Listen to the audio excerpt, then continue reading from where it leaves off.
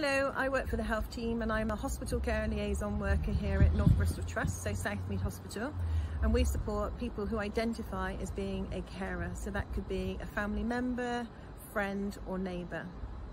So during their pathway here, that would be from admission to discharge, we support them through some of their emotional journey by signposting them to counselling services.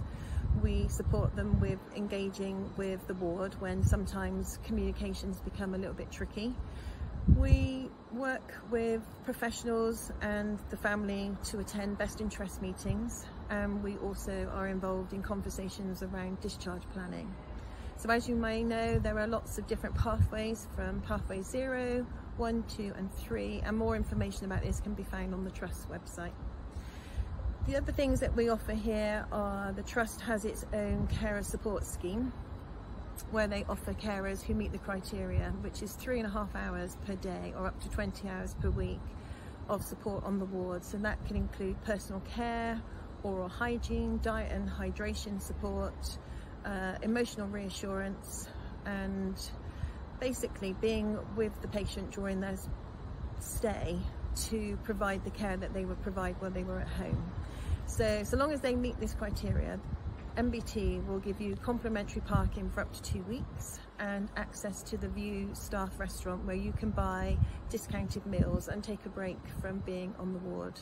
There's also carers chairs and beds that are accessible by request, and the carers charter, which again you can find on the Trust, which is a practice which is embedded within the Trust for staff to be mindful of carers' expertise, carers' knowledge, information, and promoting a voice and implementing change within the Trust.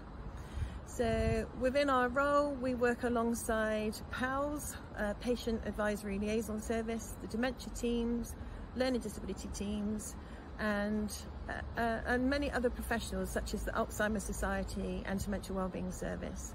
So we refer to a plethora of services in the community, including our own services at the Carer Support. In both trusts, we attend strategic meetings, which include the Carer Strategy at Southmead and the Carer Steering Group at UHBW, the Dementia Strategy Group here at MBT, and the Learning Disability and Autism Steering Group.